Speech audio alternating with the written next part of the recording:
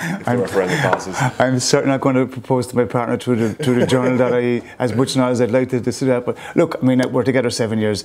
We made a decision that when I got elected to the Dáil and to the Senate, that, you know, we keep our relationships private, that, you know, he's not in the public eye. Yeah. We're 7 years, we'll be in our 8th year in August. We're very much in love. It's what I would look forward to doing.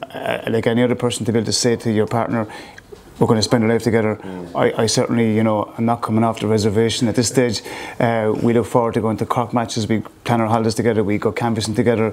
You know, and it's like any couple. You know, we decide who wants to cook dinner, who does the wash up, who does the ironing, what are you watching television.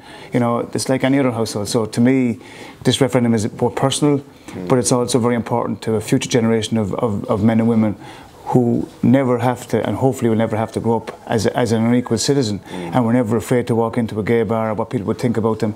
So I think we've come a huge journey as a society and as a nation, and this would be the fitting, you know, finale to one part of the journey for gay people, is to have marriage equality. So the answer to your question is, I'm not going to propose in the Journal.ie. Okay, fair enough. We accept that.